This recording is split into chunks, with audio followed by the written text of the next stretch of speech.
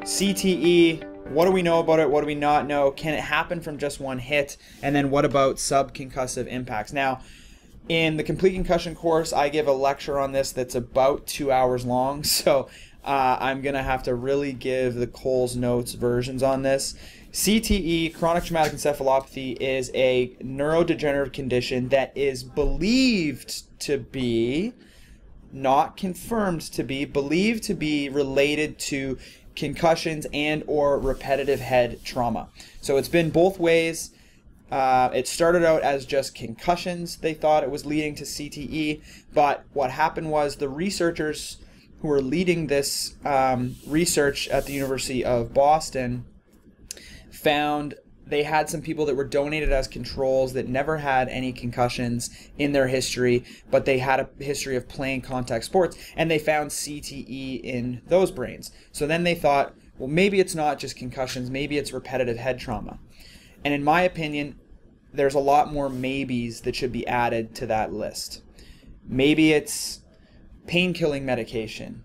Maybe it's a normal process of life. We don't have very many control brains. So that's one of the major concerns with CTE, is that we don't know enough about regular humans, regular life, as to whether or not this is something and how common it is found in the general population. So it's believed to be due to head trauma, but there have been cases where they found CTE in the absence of head trauma. So now that calls into question the entire idea behind it being related to head trauma. So far, CTE and its relationship to concussions and or subconcussive impacts is purely 100% theoretical.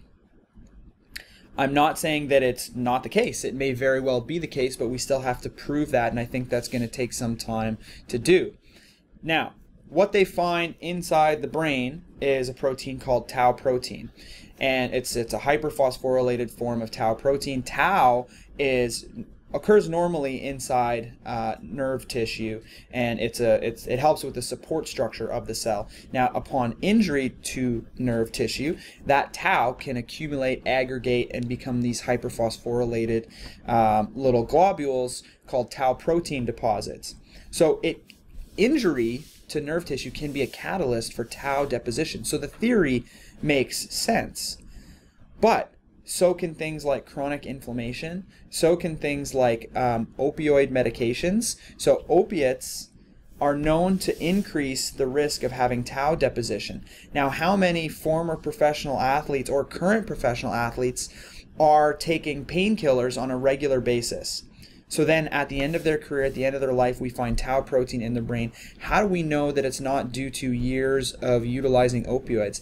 There was a study done looking at former NFL players, and they found that in former NFL players, 70% of them admitted to using opiate medications on a regular basis during their playing careers, and more than half of them self-identified themselves as being abusers of opioid medications. So how do we know it's not that?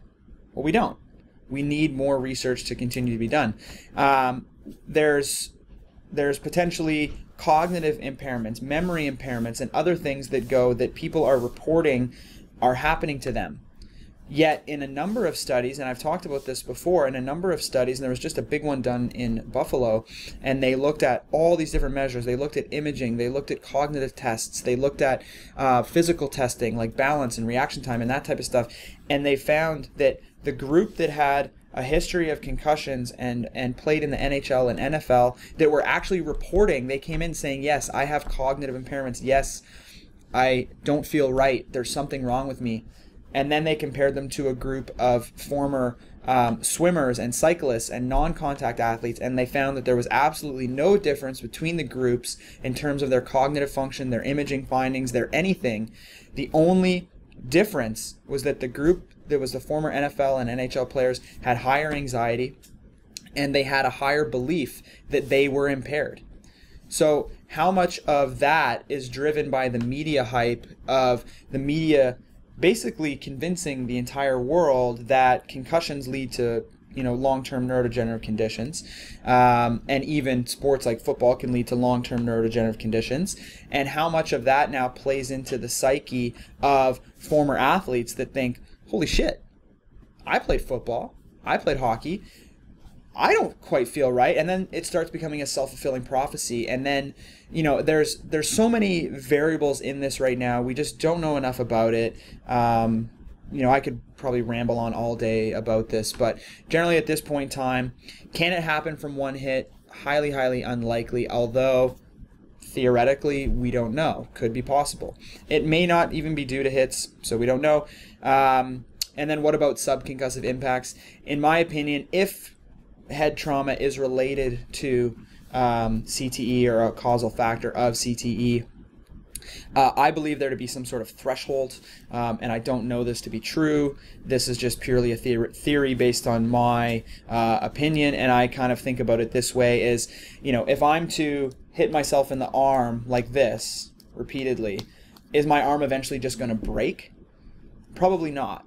Okay, it'll get annoying after a while, but I don't think I'm actually going to break my arm. Now, if I started really hammering my arm, maybe I could lead to some cellular damage around that, maybe some remodeling, some restructuring of, the muscle tissue and bone tissue as a result of that trauma. And if I really smash it, my arm will break. So there's this continuum, I believe, and I believe the same thing to be due I believe there to be the same issue with concussion, is at low impact magnitudes, like let's say heading a soccer ball, is that enough to result in any type of cellular remodeling or any type of subclinical threshold trauma? In my opinion, likely not, but we don't know. Then when you get into more forceful impacts, like let's say like a boxing fight where you're getting punched in the face a bunch of times, the force is a little bit stronger. Is that leading to damage? Possibly. And then you get into the concussion level where you actually affect cellular change, potentially creating microstructural damage, potentially creating, that is kind of a continuum of injury severity, subconcussive to whatever. So I don't know, but I feel that makes logical sense to me in terms of the impact magnitudes. So I would say that if you've had one concussion before, it would be very, very highly unlikely that you would develop CTE. If you've had a number of concussions before, there's so many questions that I would have to ask you, such as, how many? Not that it would necessarily matter how many, but how close together were those injuries? So there's some evidence to show that it's not necessarily the number of concussions you get, but how close together they are, what type of recovery you had between each one. I would want to know, kind of like last week, what's your diet, right? So one of the leading theories on this is that the injuries themselves lead to an inflammatory response in the brain, activation of microglia, and that activation of microglia now in some other stuff we've been looking at can impair gut permeability and make it more permeable, which then leads to greater inflammatory processes that continue that catalyst, that cascade, and then you get this chronic inflammatory type of thing. So how much of CTE is due to not only the presence of head trauma, but then head trauma followed by a high inflammatory diet, alcohol and drugs, and other things that keep this inflammatory cycle going and keep the cascade of brain degeneration happening, right? So I think there's a lot of things that go into somebody's life that can potentially lead to a neurodegenerative condition.